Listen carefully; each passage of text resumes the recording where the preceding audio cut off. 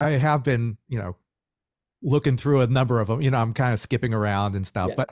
but everyone seems to. A lot of people are listing Rod Stewart as their favorite singer. You had one of the Yeah. questions of who are your favorites, and it's always Rod Stewart.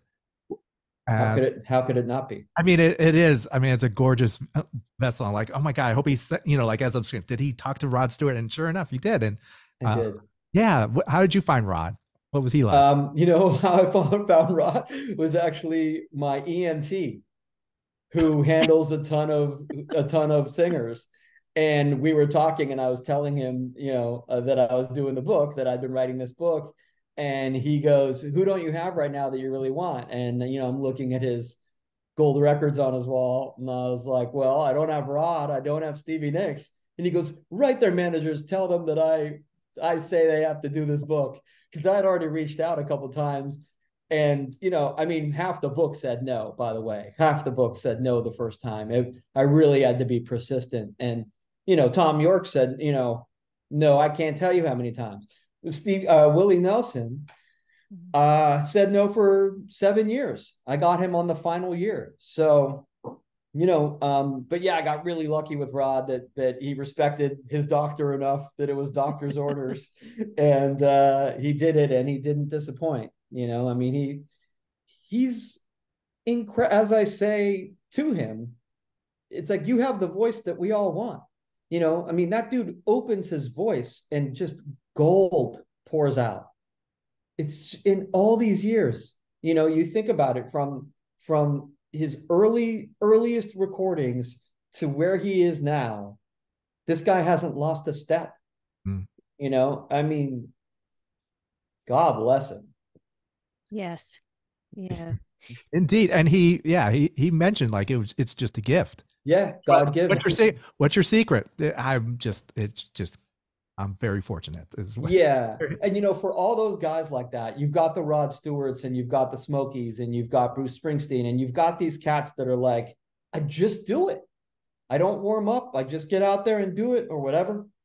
And, for all those people, even in their interviews, they'll give you some gold from another direction, either about performance or a philosophy about something. Mm-hmm. So even though they might not be, maybe they might have these God-given abilities, there's still other things that they struggle with, or they work on, or, they're protective about, all that kind of stuff.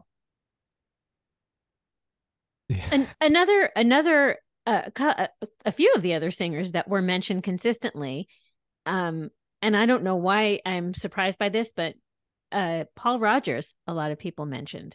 Yeah. Great. Well, yeah, which I get, but just it felt random almost. Yeah, but not, I think, to rock guys, not. Paul Rodgers in the rock world is he's a big one. He's a really, really big one.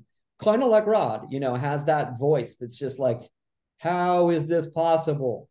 Mm-hmm. I tried to get Paul. Didn't happen. But it's again one of those things where it's like, of course, yeah.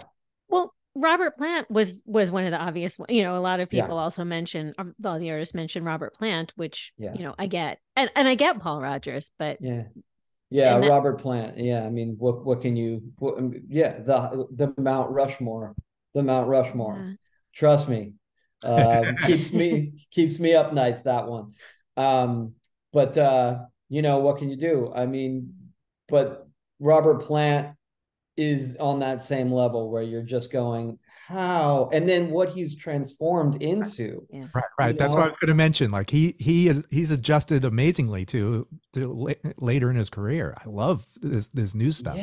Yes. Why would you ever go back to Led Zeppelin? Right. I feel the same way. I'm the same way with you. Yeah. And a lot of singers in the book talk about that. Stevie Nicks, Ann Wilson, there's a lot, women love Robert Plant and are very influenced by Robert, which is awesome to see too. But he, it's like, you have to change with your instrument. This is an instrument that changes with time. It's the only one that does that. The guitars and drums, all that stuff, it doesn't really change with time, not noticeably. That's not in the same way. The voice, the human voice, is an instrument that evolves with time. And to be able to, as so many people have in this book, and it's such a big thing we talk about, you know, one of my questions towards the end is, what's changed the most about your voice since you started to now? And so these singers are, they are, you know, faced with that question, and they have to look inside and go, how has my voice changed from when I started to now?